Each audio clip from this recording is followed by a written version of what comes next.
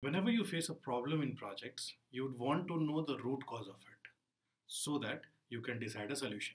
We discussed the step-by-step problem solution in our previous short. Now we will discuss how do we carry out that root cause analysis with the help of a fishbone diagram. As the name suggests, it represents a fishbone. So how do we do that? How do we create this fishbone diagram and how does it help us in solving the problem? Let us see it now. Let us take a problem that a deadline was missed by a couple of days. Okay, so that would be a problem and that would be head of that fish. You would mention your problem statement here that the deadline was missed by 15 days. Right? Create a main skeleton and then try to think with your team, of course, don't do it alone. What all could be the categories because of which this problem might happen? You would create those categories one by one. Right? These categories would be added to your skeleton.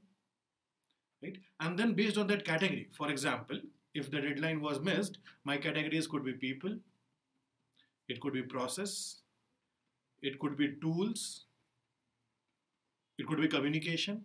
Right? So you would sit with your team, don't try to create a lot of categories, but the most important categories would automatically come through that discussion and put those categories.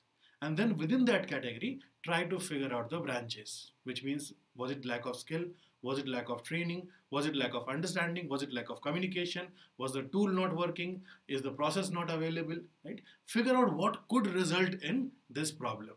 And then one by one, start eliminating those, whatever are not applicable. Then you will be left with prioritized reasons because of which the problem would happen. Sit with the team, try to figure out that solution. Repeating it, why is it called fishbone diagram? Because it looks like a fishbone in general. Do let me know if there are any other topic that are troubling you while you're studying for project management, for your certification exam or otherwise. I would try to create a simple explanation of that so that it helps you in understanding. We'll also be coming up with some practical discussions on how do we use these tools, these techniques in detail, the do's and don'ts of it. So subscribe to our channel. Thank you so much.